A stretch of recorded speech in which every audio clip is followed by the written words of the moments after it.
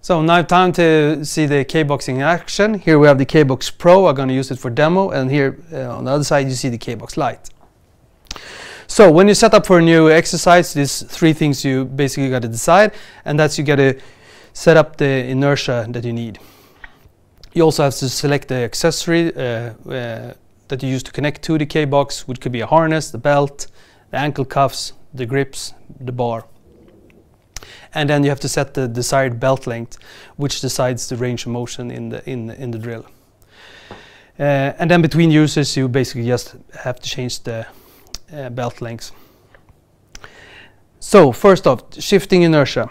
I have a pretty small flywheel on, and I want to change to a bigger one. You have a retaining nut here, and a little black handle here, and you pull it, and it's released. And you can take off the flywheel like that. I'll take a bigger one, put more inertia on it, and I put that back on, and it locks. Make sure it's locked. So easy as that. Now I want to move the K-bar over from this. It's attached here to the kBox Lite. So just pull this tag here, and the snap shackle is open. Bring it over to the kBox Pro. Same here, open the snap shackle. Put the grip in, make sure it's locked. Good.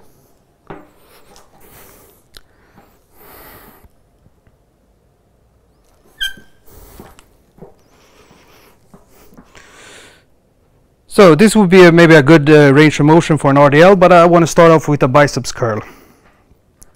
I push a button here that releases the belt. Then I can take out until I feel I have the desired. This will be the end point. I let go of the button and it locks. So this will be the end position. I have no belt on around the shaft. So at this position, when I have accelerated the flywheel, it will continue spinning and start retracting me down. I have to absorb that energy. So I'm going to show the principle here of with the kBox in action. I'm going to use the biceps curl. This is a good drill when you try out the kBox for the first time. We'll set the distance, and so I just have to put some motion into the flywheel to put some belt around the shaft, and then I can start pulling, generate the motion, and let that pull me down.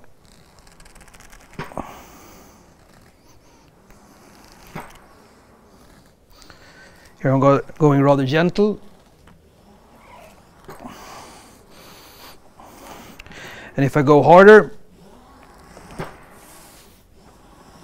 immediately this turns into a really heavy drill without shifting any weights.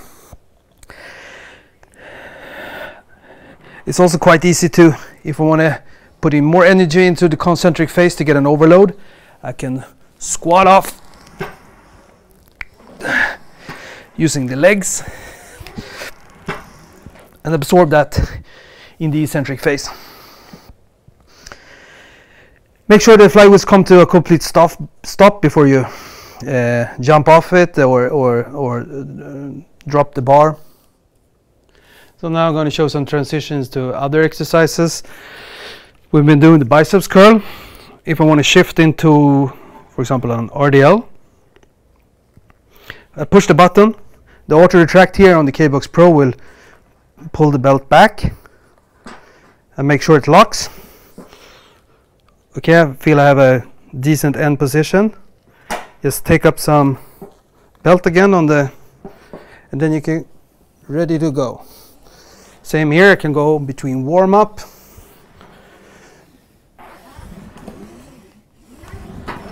into more effort.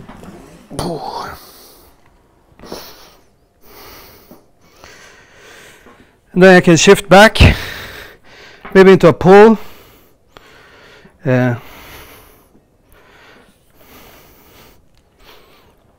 Put some spin into it.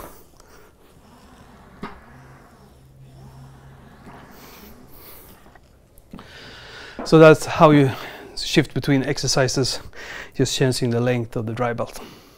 So now I'm going to show you a squat using the harness. First I have to remove the K-bar, pull the tag here on the pulley, open the snap shackle, and the K-bar is released. And then I use the harness, put it on, like that. Make sure it's nice and tight here at the waist. This doesn't have to be as tight. And then you have some paddings here over the shoulder. Okay. As an alternative, I could have used the squat belt, which reduces all of the pressure here on the shoulders.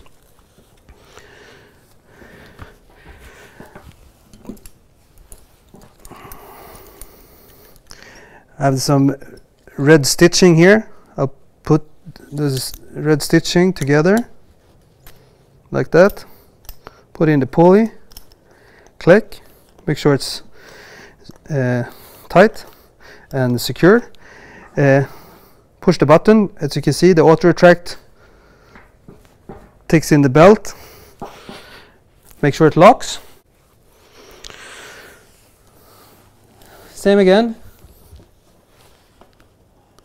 Put some motion into the flywheel.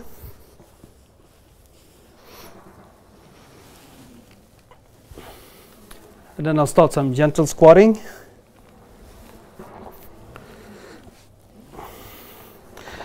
And without the need to shift weights, I can accelerate more.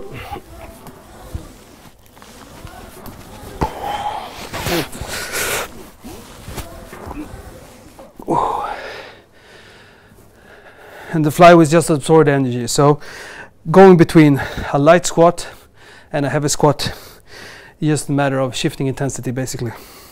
So now you've seen a quick practical demo to see the kBox in action. If you want to see more exercises using the kBox, check our Instagram feed.